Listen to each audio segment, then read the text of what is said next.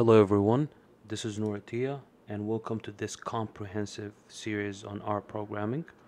So whether you're a beginner or looking to refresh your skills, this series is for you. We'll start with the basics of R programming, and the simplest we can do right now is like adding two numbers.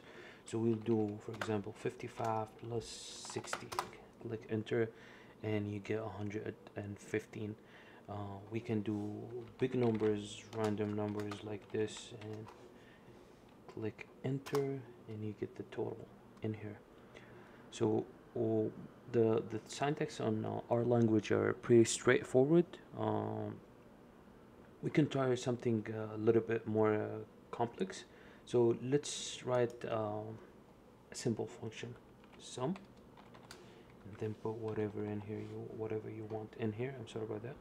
500, 600, 600.